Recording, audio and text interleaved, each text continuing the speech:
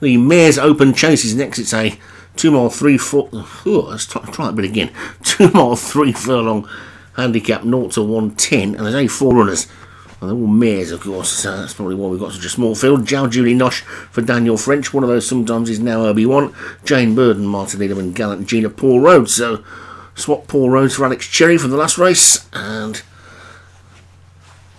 just the 4 of them this time then. Let's hope they all get round. And away we go. And we've got 4 horses in the race.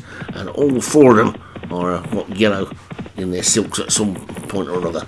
But unfortunately, they're easily to be separated, because in the lead we've got one of those sometimes is now for Obi-Wan, and then bizarrely, 4 on a field, we've got 2 trainers who've got virtually the same colours.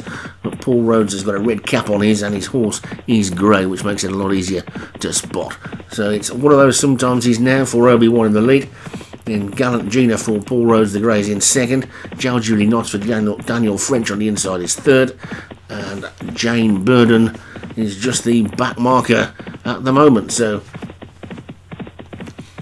we've already taken the first 3, and they're heading towards the 4th. And one of those sometimes is now. He's in the lead, and you would think if one of those sometimes is going to be now, it would be now, because this is only got 3 opponents today. Jow Julie Nosh, the top weight, is in second as they get over the 5th. Then Gallant Gina is in third, and Jane Burden at the back in 4th is predominantly a hurdler. So one of those sometimes is now in front over the 6th, and you can see Jane Burden go that plenty of air at the back, and he's a couple of lengths adrift of the rest of them. One of those sometimes is now is in front, from Jow Julie Nosh in second, Gallant Gina third, and Jane Burden back in 4th.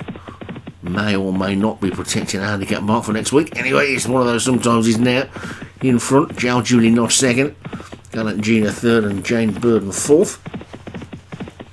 They're in perfect Indian file as they take the 8th. All over that one nicely, and now Jow Julie Nosh breaks that file and comes through to join one of those sometimes is now. That one doesn't want to relinquish the lead, and has quickly gone on again as they take the next. Another mistake by Jane Burden at the back. But one of those sometimes is now passes the winning post with a circuit to go. Leading by 4 lengths to the grey. Gallant Gina in second, Jow Julie Nosh third, and Jane Burden is the back marker in 4th.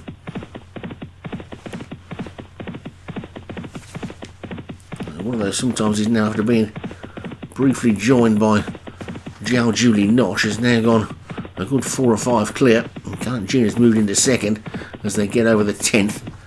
And Jane Burden jumped that one much better and is getting a little bit closer, and probably isn't totally out of it just yet, with a hurdler's turn of foot to call upon later.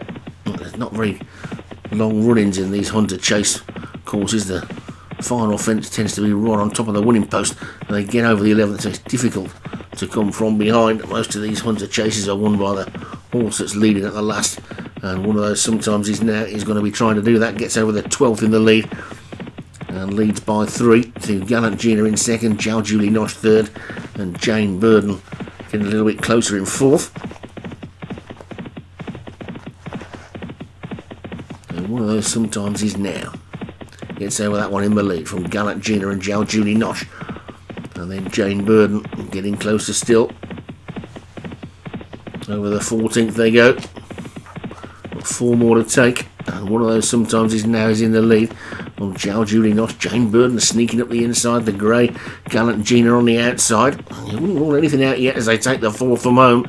And one of those sometimes is now kicks on again, and he's still 4 clear. Jow Julie Nosh is second, Gallant Gina third, Jane Burden dropping away as quickly as she got into it, turning into the straight then now with 3 to jump, and it's one of those sometimes is now. Gallant Gina is coming through in a second, but jumped that slowly. Then Jow Julie Nosh, Jane Burden running on again, but one of those sometimes is now has got first run on all of them at the moment. He's got 2 more to take.